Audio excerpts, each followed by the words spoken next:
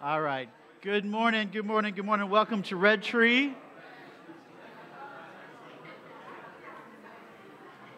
So thankful you're here with us this morning, and pray God speaks to each one of us. I want to start off this morning. I want to think about a moment or a day in your life that you were really looking forward to. Like it was on your calendar and you couldn't wait for that day to come. I think about my life and growing up. I think of graduation day, the day that I no longer had to go to high school ever again. It was done. I thought about the day I got my driver's license and the freedom that felt and how great that felt. And I could go wherever I wanted, whenever I wanted, with my parents' permission, of course, but, limited freedom. I thought of wedding day, that we long for, we dream, we wait, we anticipate that wedding day, and then it comes, we win that big game, we get that job, we get that promotion, we get that date. I remember when our oldest son, Caleb, he's serving down in kids ministry this morning, was living in Hawaii. And he had been gone for quite a while, and he was coming home that night, and we couldn't wait for Caleb to get home. Hadn't seen him, missed him.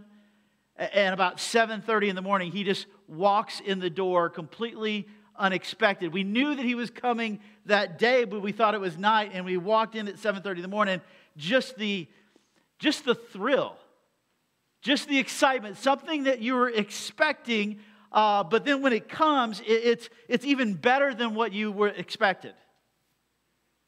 This Wednesday, I knew that Allison and Easton and Adeline and Ember were driving up from Nashville and going to hang out with us a couple days, and they were going to get to our house about 4:30. And so I made sure that I left here and was going to get home by about 4:30, and I pulled up the exact same time that they pulled up, and just seeing their car coming down the road and knowing that my grandbabies were in that car and my daughter was in that car, and just, I knew it was coming.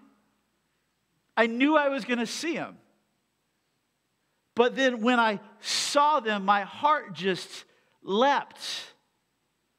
And it's just an absolute thrill watching Morgan walk down the aisle and watching Patrick waiting for Morgan to walk down the aisle. And the same with Brian and Renata just here within the last few months. You see that expectancy, that thrill. We've been in a series the last few weeks called Jesus Is, and we've talked about that Jesus is alive, that Jesus is real, that Jesus is 100% man and 100% God, that Jesus is the answer, that Jesus is our example,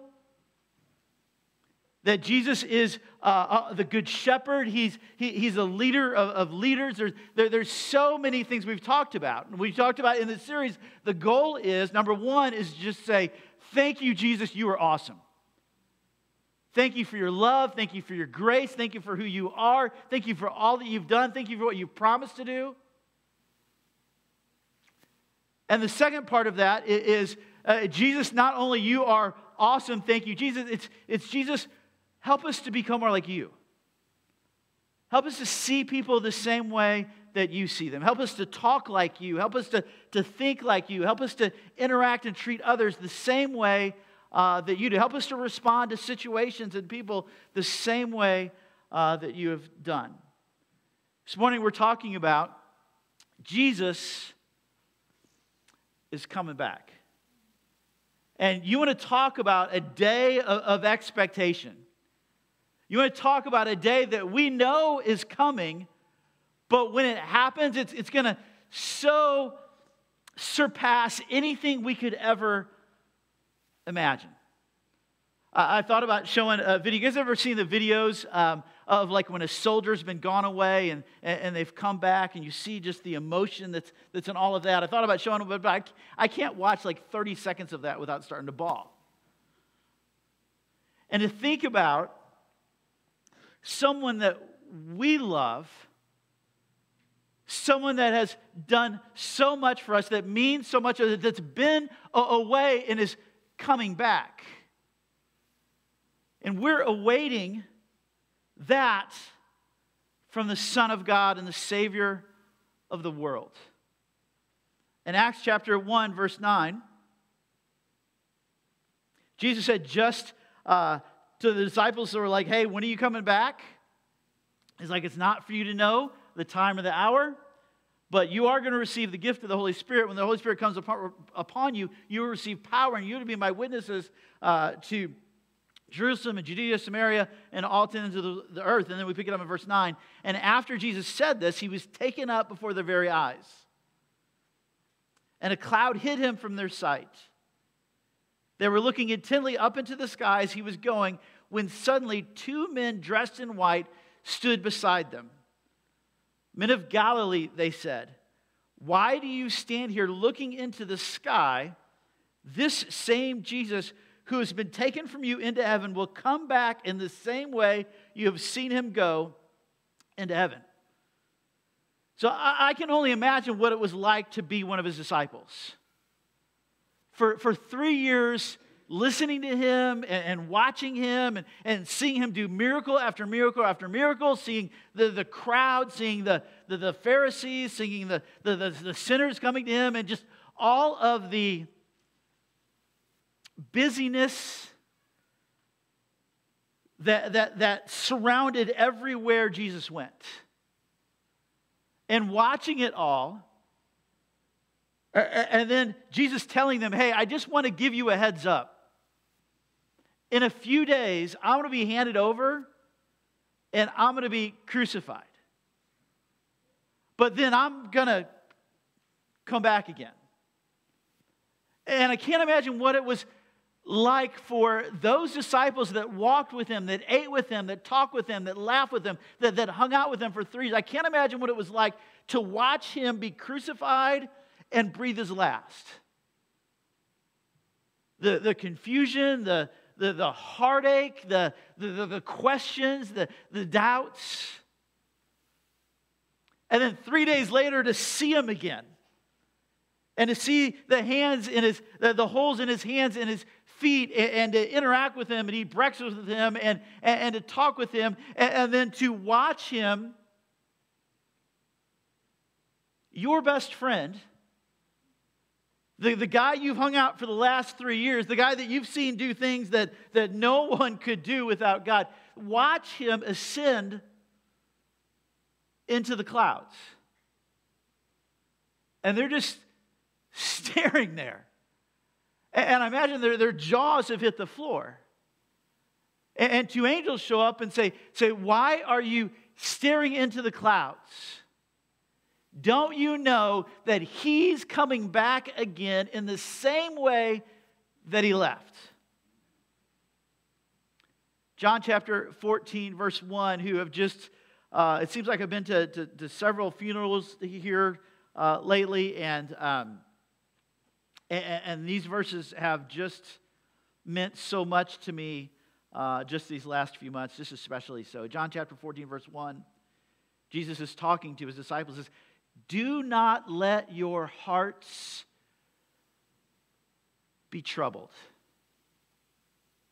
For even if we just stopped there, just to know that Jesus, the ruler of the universe, the king that's above every king, our best friend, our Savior, says to us, hey, you know what? Do you have stuff going on in your life? Sometimes would troubled be an accurate example for the emotions that you're feeling? Whether things at home or at work or with our finances or our country or just whatever. Do you ever feel troubled? Jesus, I love this. Jesus says, do not let your hearts be troubled. Do you believe in God? Believe also in me. In my Father's house, there's many rooms.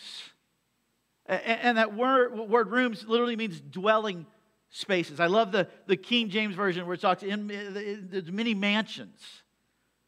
Like if I have a choice of having a room or a mansion, I'm going with a mansion. In my Father's house, there's many rooms, many mansions, many dwelling places. If that were not so, would I have told you that I am going there to prepare a place for you? And if I go and prepare a place for you, I will come back and take you to be with me so that you may also be where I am. Again, Jesus is ready to go to the cross. It's just days ahead of him. And he is preparing and he's warning and he's instructing his disciples. Same for us. He says, I want you to know, don't let your heart be troubled. I'm getting ready to leave you, but understand when I leave you, I am going ahead of you to my Father's house, and I'm preparing a place with your name on it. A place that belongs to you. So that where I am in heaven, you will be also for all of eternity. You believe in God, that's awesome. Believe also in me. Trust me, Jesus is saying. I'm going to come back and I'm going to take you to be with me forever. Revelation chapter 21, we get a glimpse of heaven. John, one of Jesus' closest disciples, was in exile on the island of Patmos, and God gives him a vision of the end times in heaven. We read about it in part of it, Revelation chapter 21, verse 1. John writes, Then I saw a new heaven and a new earth. For the first heaven and the first earth had passed away, and there was no longer any sea. And I saw the holy city, the New Jerusalem, coming down out of heaven from God, prepared as a bride beautifully dressed for her husband. And I heard a loud voice from the throne saying, Look, God's dwelling place is now among the people. And he will dwell with them, and they will be his people, and God himself will be with them and be their God. He will wipe away every tear from their eyes. There will be no more death or mourning or crying or pain. For the old order of things has passed away, and he who was seated on the throne said, I am making everything new. Then he said, Write this down, for these words are trustworthy and true. So we see this glimpse of heaven. That God is on the throne. And God has promised us that if we have given our lives to us, that we've trusted Christ and his death on the cross and his resurrection from the grave for atonement for our sin and received the gift of forgiveness and cleansing and salvation, that we will be with him forever in his home heaven. And there, God's going to wipe away every tear. And in heaven, there's no such thing as death. There's no such thing as mourning. There's no such thing as crying or pain. For the old order of things have passed away, and he's making all things new. And he tells John, write these things down. They are trustworthy and they are true. As we continue through the rest of the chapter, we're going to read about different things as it describes heaven. In Revelation 21, verse 11, it says, It shone with the glory of God, and its brilliance was like that of a very precious jewel, like a jasper, clear as crystal. Verse 8, the wall was made of jasper. The city was made of pure gold, as pure as glass. Verse 19, it talks about the foundations of the city walls were decorated with every kind of precious stone, jasper and sapphire, ruby, emerald. Verse 21, it says, the 12 gates were 12 pearls, and each gate made of a single pearl, and the great street of the city was of gold, as pure as transparent glass. And then in verse 22, it says, I did not see a temple in the city, because the Lord God Almighty and the Lamb are its temple. The city does not need the sun or the moon to shine on it, for the glory of God gives it light, and the Lamb is its lamp. The nation will walk by its light, and the kings of the earth will bring their splendor into it. And on no day will its gate ever be shut, for there will be no night there. The glory and honor of the nations will be brought into it, and nothing impure will ever enter into it. Nor will anyone who does what is shameful or deceitful, but only those whose names are written in the Lamb's book of life. And so in this vision that John has of heaven, he sees this city that is beyond beautiful. It's brilliant, it's glorious, it's majestic. The streets are made of gold, the gates are made out of pearls, the walls are made out of precious jewels. That heaven is filled with the glory of God. It's brilliant with beauty, and there's nothing impure there. It's perfection. It's beauty. It's brilliance. And it's home. It's our home. That if we have trusted Jesus, that's our home. There's no need for a sun there. There's no need for a light there, because there's no need for a temple there, because God himself is there. And just as though we see each other this morning, one day we're going to see him. Just as we gather this morning to sing to him and to worship him and to hear from him, one day we're going to see him face to face. And we're going to fall at his feet. And we're going to sing directly to him. And we're going to hear directly from his voice.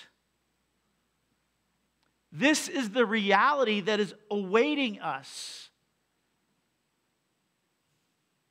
Our home will be heaven.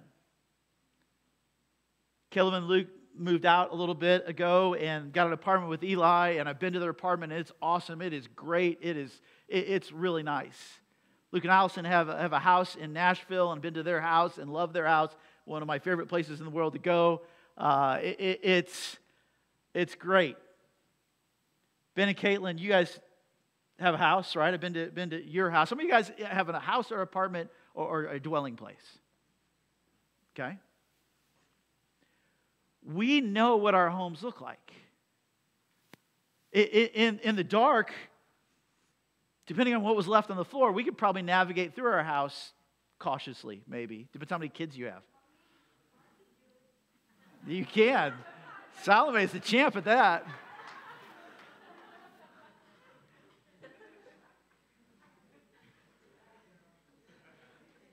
But the home we're living in now, it's temporary. It's just our address for a little bit. This earth is not our home.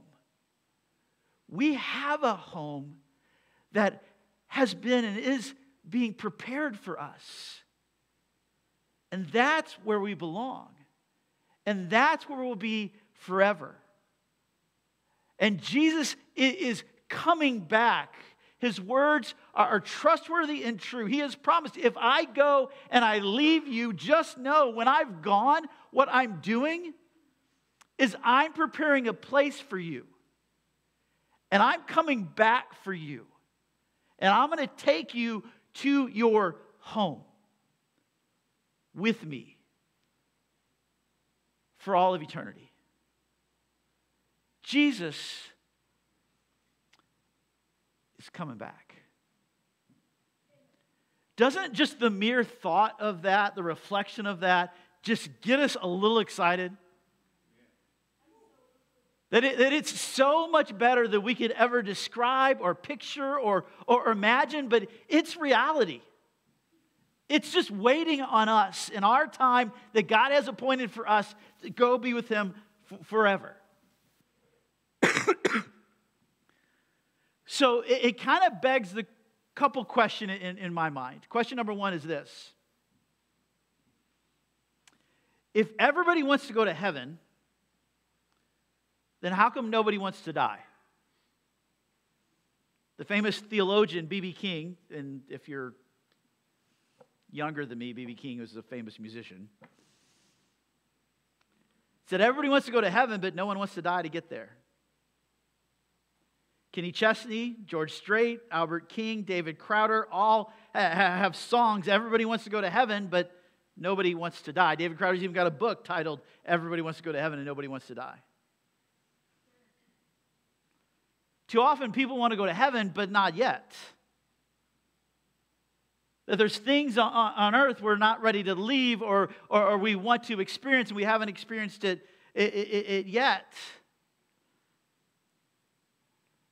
And honestly, it just shows us our limited understanding of heaven in our home, of reality and of life.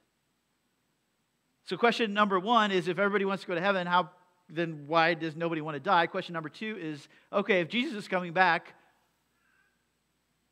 when?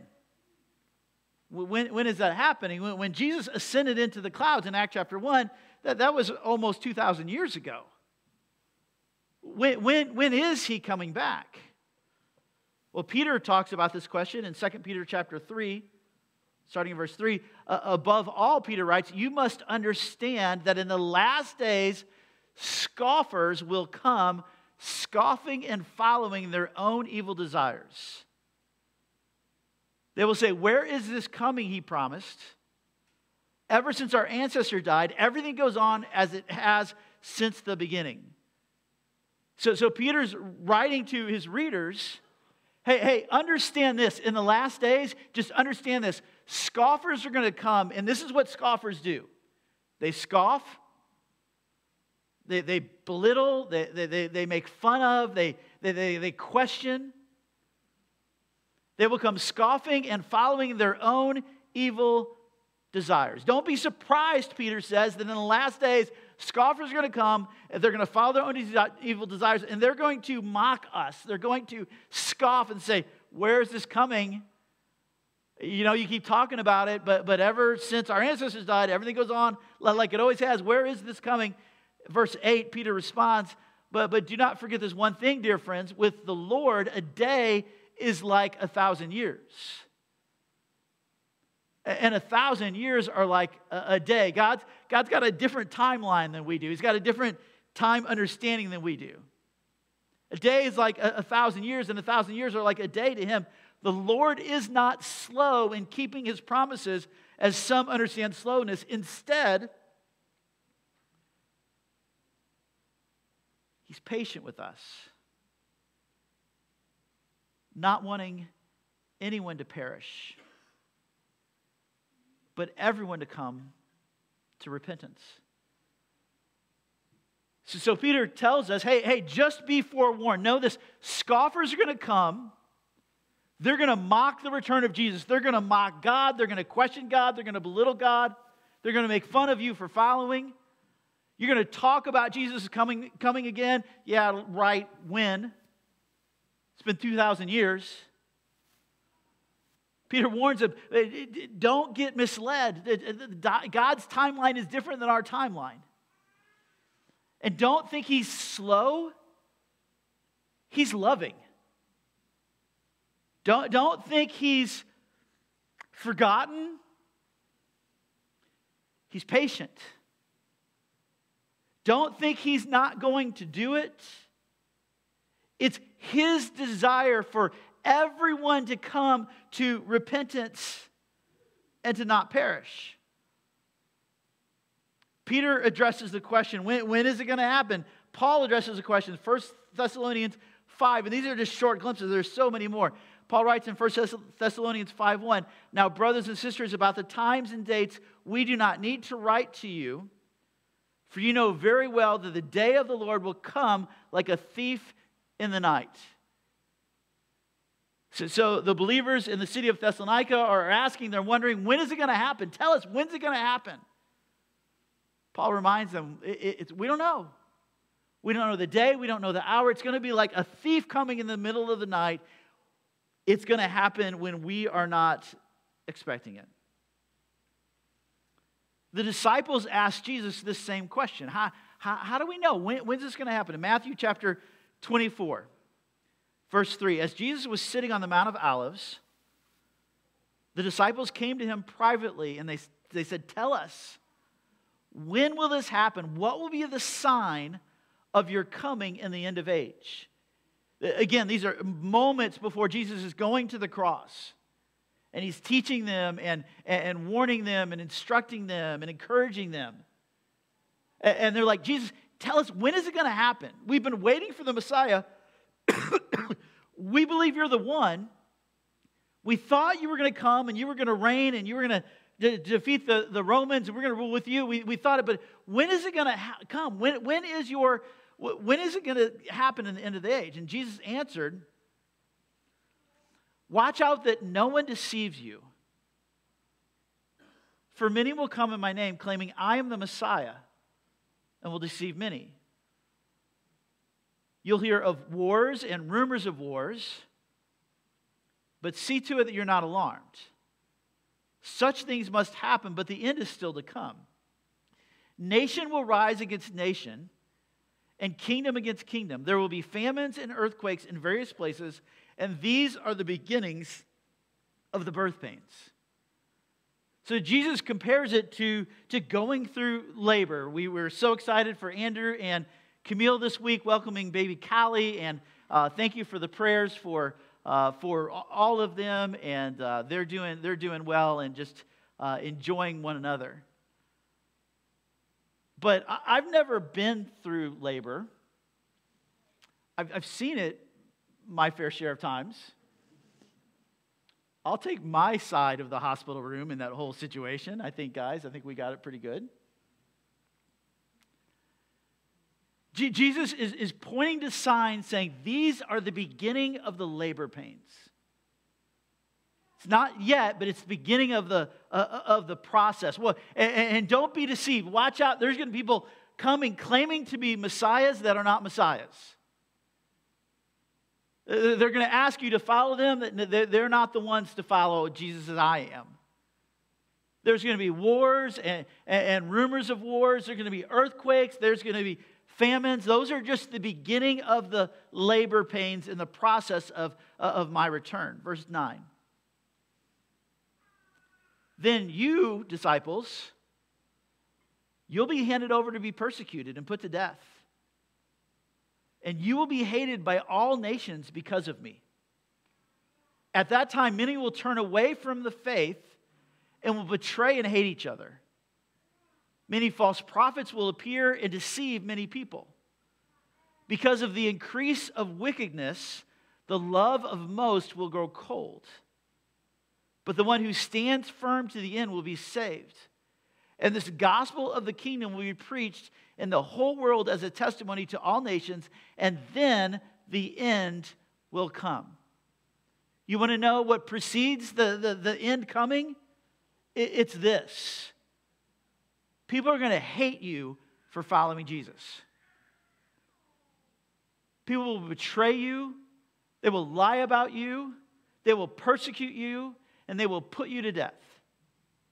Now here in America, we may experience a little of the scoffing. But we have so much freedom that the world does not have. And there are believers just like us around the world in prison right now because of their faith in Jesus. There are families just like our family that have lost loved ones because of no other reason, because they were a follower and believer in Jesus. The Bible says that people will think they're doing God a favor. They're pleasing God by eliminating and killing us. Jesus said, this is part of the process. Just know when the end comes, here's some of the things that are going to happen. Many false prophets will appear and deceive many people. They will say things that sound good, but don't completely line up with the Bible. They'll say things that sound enticing and attractive and meets what our flesh desires, but doesn't necessarily match up with what the Bible says. There'll be false religions. There'll be false teachers. There'll be false messiahs. Know that they are coming, and know this, that as time passes, wickedness is going to increase, and love is going to decrease. And then, when the good news of who Jesus is and what Jesus has done and what Jesus has offered and what Jesus has done on our behalf, when the good news goes to the whole world, all of the people groups, then the end will come. Verse 15. So when you see standing in the holy place the abomination that causes desolation spoken of through the prophet Daniel, let the reader understand. Then those who are in Judea flee to the mountains. Let no one on the housetop go down to take anything out of the house. Let no one in the field go back to get their cloak. How dreadful it will be in those days for pregnant women and nursing mothers. Pray that your flight will not take place in the winter on the Sabbath. For then there will be great distress, unequaled from the beginning of the world until now, and never to be equaled again. For if those days had not been cut short, no one would survive. But for the sake of the elect, those days will be shortened. So Jesus says, when you see the abomination that causes desolation, run. Don't go out of the field to grab anything. Don't go back to the house. Don't go to the roof. Don't go down. Just run. When this happens, there will be time of great persecution, unequal to what there ever has been or will be. And if it were not cut short in mercy, no one would survive. So the question is, what is the abomination that causes desolation? Well, the word abomination means something that is detestable or filthy or loathsome. The word desolation means to destroy or to lay waste or to devastate. So Jesus is talking about something that is detestable and is filthy, that is going to cause and bring destruction. When you see this happening, run. He refers to the prophecy that Daniel had in Daniel chapters 11 and 12. And when in Daniel's time, Daniel was prophesying about the coming Greek king and Antiochus Epiphanes. That was not his given name, that was not his birth name, but that is the name that he went by. And you want to talk about having some confidence? His name meant manifestation of God. And he said, this is the Greek king Antiochus Epiphanes saying, I am the manifestation of God in front of you. I am God, is what he was declaring. And during his reign, he stopped the daily worship and sacrifices in the Jewish temple. He took a pig, which is an unclean animal that the Jewish people are to have nothing with it, and sacrificed it on the altar that belonged to God, completely scoffing and mocking the worship in that culture in that time. And then he took a statue of the Greek god Zeus and put it in the temple of God. That was the abomination that caused desolation, that fulfilled the prophecy of Daniel. Now, there's different views on the return of Jesus. There's a pre-tribulation rapture, that before these things happen, God's going to come as people, take his people, he's going to take us to heaven, and we're going to miss out on that great persecution. That will only be for Jewish people that become believers after the rapture. So other people believe in a mid-trib tribulation. In the middle of the tribulation, that's when Jesus is going to come back and he's going to take his people there. Other people believe in a post-trib. There's also a preterist view of this and a futurist view. The preterist means past. And so in AD 70, the Romans under Titus came and destroyed the temple and destroyed the altar. And so certainly that was an abomination that caused desolation. A great persecution broke out. And so the preterist view would say what happened in 70 AD, that is what Jesus is talking about in this situation. The futurist view says, yes, that happened, but Jesus is still pointing to something that's yet to happen. There will likely be that in Jerusalem, that the temple would be rebuilt, and that something that is detestable and dishonoring and loathsome to God will then take place in that temple. That's and great persecution is going to take place from there. That's a futurist view. Verse 23, at that time, if anyone says to you, look, here's the Messiah, there he is, don't believe it. For false messiahs, false prophets will appear and perform great signs and wonders to deceive, even if possible, the elect. See, I've told you ahead of time, so if anyone tells you, there he is out in the wilderness, do not go out, or here he is in the inner rooms, don't believe it. For as lightning that comes in the east is visible even in the west, so it will be with the coming of the Son of Man. Jesus says false messiahs are going to come, false teachers are going to come, false prophets are going to come. When Jesus came the first time, he was born in a manger in Bethlehem, and few noticed. The shepherds were invited in, the wise men saw the star. But for the most part, when Jesus came the first time, it was in silence and obscurity. Jesus says, when I come back again, it's just like if you're outside and you see lightning in the east, you can view it in the west. That when I come back again, there's going to be no doubt that it's me and that I'm coming and that I'm here and what's happening. Verse 28, where there is a carcass, the vultures will gather. Immediately after the distress of those days, the sun will be darkened, the moon will not give its light, the stars will fall from the sky, the heavenly bodies will be shaken. Then will appear the sign of the Son of Man of heaven. And then all the peoples of the earth will mourn when they see the Son of Man coming on the clouds of heaven with power and great glory. And he will send his angels with a loud trumpet call, and they will gather his elect from the four winds, from one end of the heavens to the other. So Jesus we're getting a glimpse here of what it will look like when Jesus comes. The sun will be darkened, the moon will not give its light, the stars will fall from the sky, heavenly bodies will be shaken, the angels will come and gather the elect. Verse 36, but about that day or hour no one knows, not even the angels in heaven, nor the Son, only the Father. As it was in the days of Noah, so it will be in the days of the coming of the Son of Man. For in the days before the flood, people were eating and drinking and marrying and giving in marriage, and up until the day Noah entered the ark. They knew nothing about what would happen until the flood came and took them all away. That is how it will be at the coming of the Son of Man.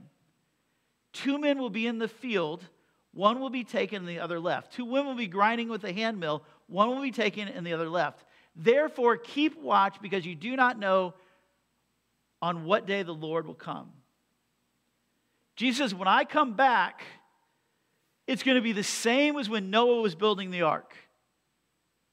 And people were just going around with their daily life. That they ignored the warnings of the coming judgment. People were eating, drinking. People were getting married. That they were living as though with no expectation of what was about to happen. Jesus says, when I come back again, it's going to be just like the time of Noah. That there's no expectation that when he comes back. No one knows the day or the hour. Then he goes on to say, not everyone will be taken to heaven. He says, be ready, for we do not know the hour. And then he goes on in the rest of 24 and 25, continues to teach about being ready and tells different parables about the talents and the virgins and the sheep and the goats and the wise and the wicked servants. So here we are. We've read the words of John, the words of Peter, the words of Paul, the words of Jesus.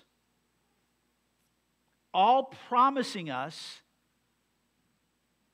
all encouraging us, all warning us, Jesus is going to come back at any moment. And it's going to happen when we aren't expecting it. So how should we respond? What should we do? Number one, 2 things. Number one is this. Don't be deceived and don't be distracted. Don't be deceived and don't be distracted. What do you think Satan's goal for us is? To deceive us and to distract us. And I'd say he's doing a pretty good job. Don't be deceived. Jesus is coming back. Don't be distracted. Jesus is coming back. I encourage you, if we had time, we'd read through the rest of 24 and 25. I encourage you to do it on your own and just read about the stories that Jesus is telling to warn us and encourage us. Be ready. Don't be deceived. Don't be distracted. That we're going to face wickedness, we're going to face diminished love in the world, we're going to face false teachers, we're going to face scoffers, we're going to face people claiming to be the Messiah, false religions. We're going to face all of these attacks, all of these lies which are from Satan with the purpose of to deceive everyone about the truth and reality of who God is, of who Jesus is, and what's going to happen. Scoffers will mock us, they will belittle us, they will make fun of us. We will be thrown into prison, we will be executed. False teachers are going to come and they're going to have attractive teaching that sounds good and sounds enticing and sounds spiritual, but it's not true, it's not reality, it's not Scripture, it's not Jesus. The best way to not be deceived, so if you work at a bank, you need to learn to identify counterfeit money. Somebody comes in and they're giving you counterfeit money, you need to be able to identify, hey, this isn't the real thing. And so what they do in the training process is they don't show you, hey, here's 1,000 different ways that people can produce a counterfeit. Watch out for these 1,000 different ways. No. What they do is they train you to know the real thing so well that if something comes in that doesn't match up to the real thing, you spot it instantly. And as we're faced with the deception of the world, of Satan, the best thing that we can do is know the truth of God's word so well so that when somebody says something, you're like, I don't think that lines up with what Jesus said. That sounds different than what I read in my Bible. The God they're talking about, that's not the God of the Bible. The God that they have in mind, yeah, that may have a piece of the God in Scripture, but it's just a piece. It's not who God has revealed himself to be in Scripture. Just know that we're living in a time and day where Satan's goal is deception. He did it to Adam and Eve. Like we're Adam and Eve, they're living in the Garden of Eden. They have everything they could ever dream of. God is there face to face. They're walking with him. They're talking to him. They're interacting with him. What could be better? What could be more clear? How in the world could you listen to Satan over God? How in the world? The same deception that leads us astray today. Satan is a master deceiver, and his goal is to deceive as many as he can deceive and to distract us as much as he can so that we are consumed, we are living our lives, we are investing, we're pouring everything of our lives into things that don't matter, things that won't last, things of little to no value. When we've been given the truth, when we've been given a mission, when we've been given a calling to point people to him in his return, to prepare people. Don't be deceived. Don't be distracted. Number 2, live ready and live expectant. Expect Jesus is coming back. Expect that our home is in heaven. That's where we belong, and it's waiting on us. Expect the victory that Jesus is bringing. Expect persecution. Expect scoffing. Expect the love of many to grow cold. Expect wickedness to increase. Expect the abomination that causes desolation. Expect people to worship things other than God. Expect people to put things in the place that only belongs to God. Expect people to do filthy and detestable things. Expect scoffers. And expect Jesus can return at any moment. In the twinkling of an eye, like a thief in the night. So the question for us is this. Number one, are you ready? Are you ready? I promise you, Jesus' words are trustworthy and true. And Jesus said that He's coming back and nobody knows the day, nobody knows the hour, nobody knows when. So the first question that I beg you to answer is, are you ready for Jesus to come back?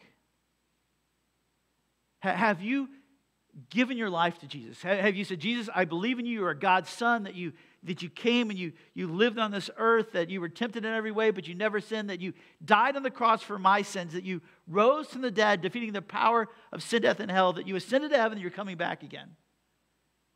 Have you given your life to Jesus? If Jesus were to come back today, I loved it last week. Solomon kind of interacted with me just a little bit, and we talked about, hey, next week we're talking about Jesus is coming back, and I forget how I worded it, but it was something like, I'm not saying that Jesus is coming back this week, but He might come back this week. That would be awesome. That would be great. Okay, well, Jesus didn't come back last week. But He might come back this week. He might come back tomorrow. So what is it, if you knew that Jesus was coming back in 2 weeks or 2 years, what would you do? Let's do that. What sin would we get rid of? How would we invest our finances? How would we spend our time? Who is it that if you knew Jesus was coming back in 2 weeks, you would make sure that you would meet with them or talk with them over the next 2 weeks to tell them about who Jesus is and the second coming of Christ? We need to live ready because we don't know when it's going to be.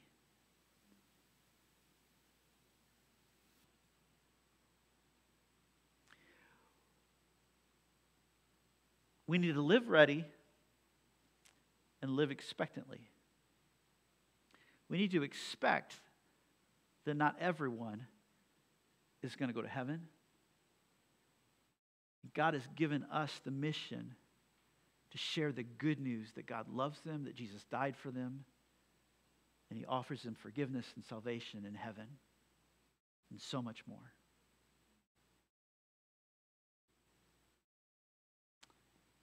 God is waiting for the world to hear. So once the good news goes to the whole world, to all the people groups, then the end will come. Today there are 1 billion people living in 3,700 plus language groups with no access to the Bible. If we're longing for Jesus to return, one of the things that we can do is invest our resources. It's a ministry called the 12-Verse Challenge that their goal is to have a translation of portions of the Bible into every language within our lifetime. And one of the days that we can invest our resources is to be a part of that 12-verse challenge. I encourage you to Google that and to support that. To take the good news to the ends of the earth to the people right next to us. So really, 2 questions. Are you ready? And if you knew Jesus was coming back in 2 weeks, what will we do differently? Let's do that now. Let's pray.